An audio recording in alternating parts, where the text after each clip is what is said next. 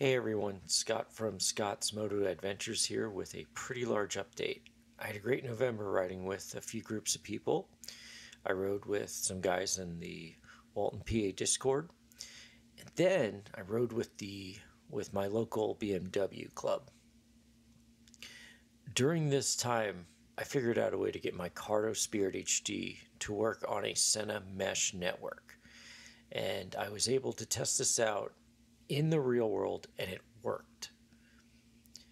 I did need a piece of hardware, which I bought with my own money. It's the Sena Meshport Blue. While it looks like the Plus Mesh adapter, which was meant for Sena motorcycle devices like the SMH5, the SMH10, the Meshport Blue is more of an industrial use device. You can pair the Meshport Blue to general Bluetooth devices like AirPods, or in my case, off-brand Bluetooth earbuds. There are a few caveats. First, out of the box, you could pair the Spirit HD or any Sena headset through the intercom channel. Unfortunately, word got out, Sena updated the firmware on the Meshport Blue.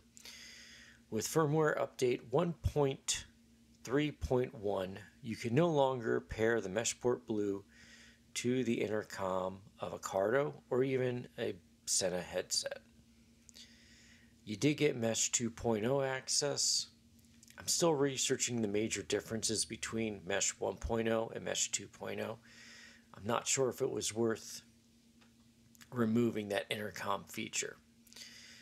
What I do is I just pair my Meshport Blue to the GPS channel of my Cardo Spirit HD.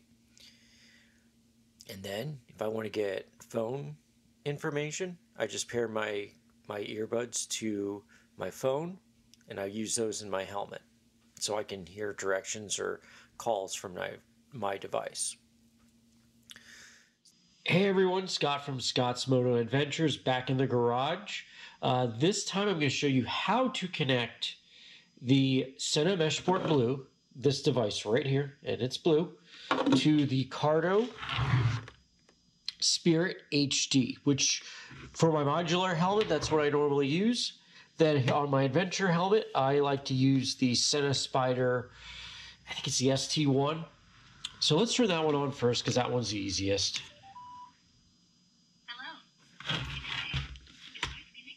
Okay, so that's connected to my phone. That's great. I don't really care. I turned the mesh intercom on. Okay, so that's on channel 1. I've already preset this to channel 1 using the desktop app. And on to the next part. Now with the Cardo here, what I did, I actually reset to factory settings on the Cardo. So my phone will not connect to it, and this will be the first pairing of the Sena Meshport Blue to the Cardo. So we're just going to turn on the Cardo here.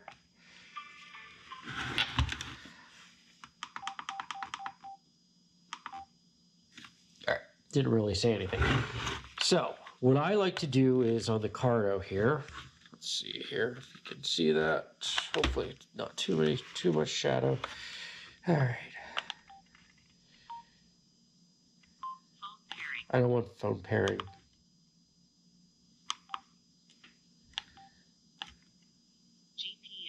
That's what I want. I like to do it onto the GPS just so you have that channel.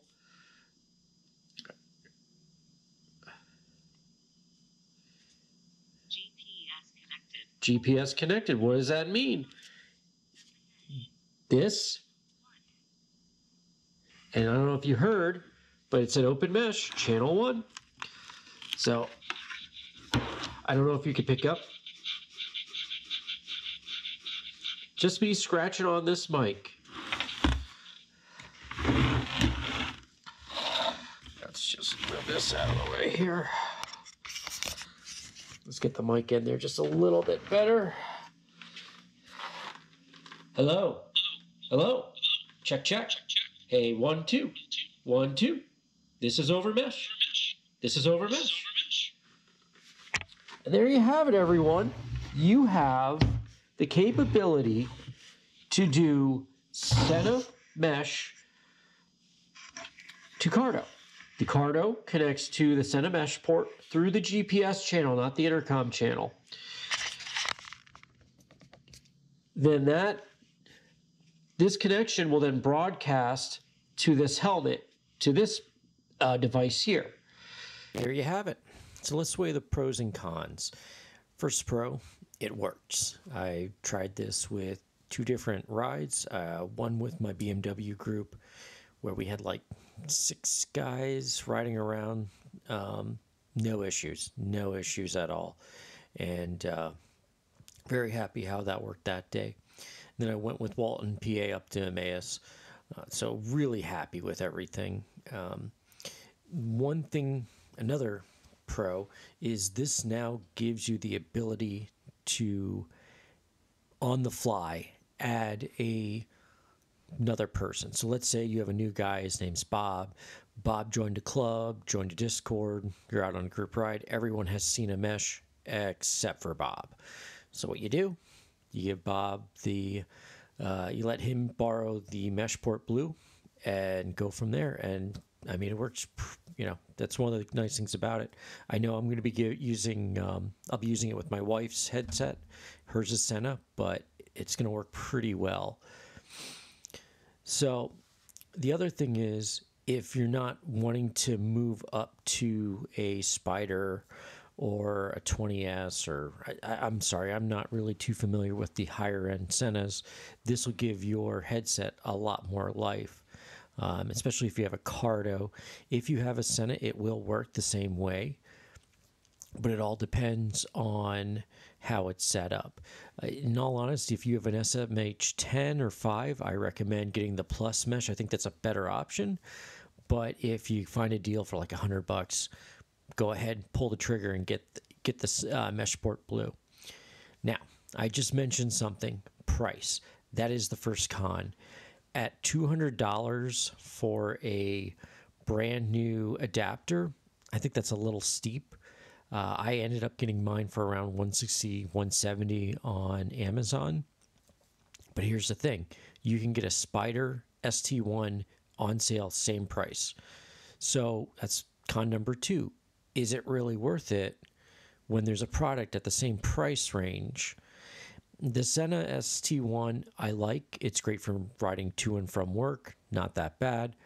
But when you're connecting with, a Bluetooth person, like I have the Sena ST1, my wife just has a Sena whatever built into her built helmet. So what we end up doing is I use the Cardo to Bluetooth in, and that's how I do it.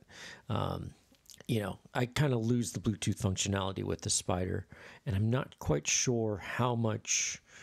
I mean, I wouldn't recommend paying $300-400 for a, Sena 20, 30, 50S or whatever. I'm still a little looking more into the higher end.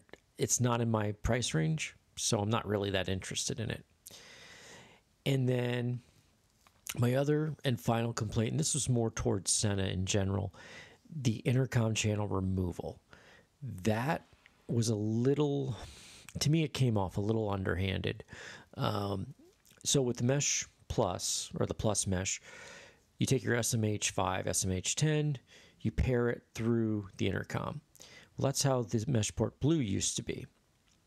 Well, people started to find out. People went on ADV Rider and basically blabbed about it and said, oh, it's so great. This is the thing you need. This is the universal translator. And Sena's on there. Sena found out. And when they were upgrading to the Mesh 2.0 network, around firmware update 1.3, 1.31, that disappeared. So I was a little upset about that. I didn't think that was right. Took a little bit of functionality away. Now I can't have the phone and intercom on at the same time. I have to have a secondary source for that, which to me, that's no big deal. But to other riders, it might be. And that's another con where you now lose your phone or GPS channel if you're using a Cardo. So, but other than that, I'm very happy with the results. I was going to get rid of it, but I'm going to keep it. If you can find a good deal, if someone's selling one for like $100, pull the trigger, take it. I think you'll be really happy if you do want to convert that over.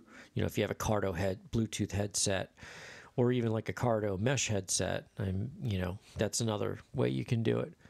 But yeah, you can. I mean, it might just be an option for someone that's just looking to try something else and not have to go out and spend oodles of money on a brand new top of the line mesh headset.